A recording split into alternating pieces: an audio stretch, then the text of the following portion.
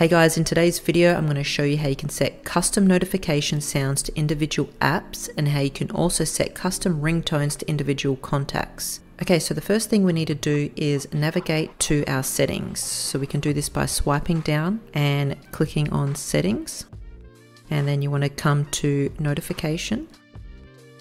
And then in here we want to click app notifications, and in here is all of our apps, and a lot of these apps you'll be able to customize the notification sound for. Let's just have a look at something like Instagram, and if you come down to notification categories we can click on that, and in here there's a whole bunch of different categories you can set the notification sound for. So if you wanted the direct video chat notification sound to be different, you click on it, and then you'd come to sound, and you can see here it's on the default sound notification of your phone, and you can come through here and pick any sound you like.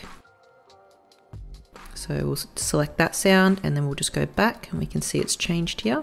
So you can do this for anything. So every time you get comments you can select a sound. So you can go through and change the notification sound for any apps you like. So you can also do it for like WhatsApp, and you go notification category. You can change this for any of these categories. So let's just go message notifications, and we'll go sound, and then we can change this to whatever we like. The next one we're going to take a look at is how to change individual contacts ringtones. To do this we want to go to our contacts. So if we click on the phone icon, and in here we want to select a contact that we want to change the ringtone for,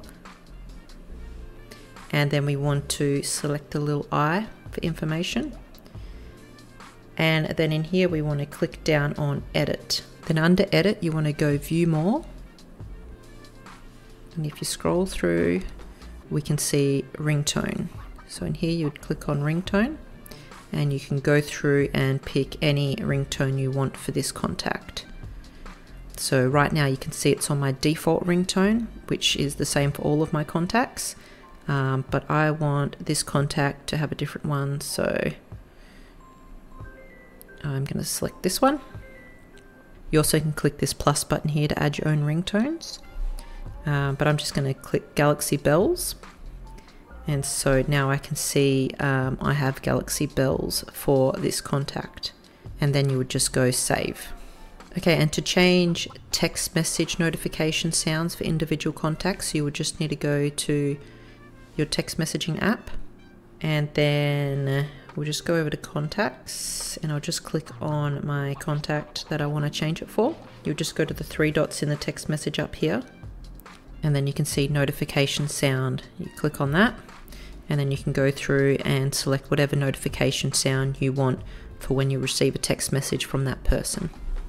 If you want to learn how you can use your Samsung tablet as a second PC monitor, check out this video.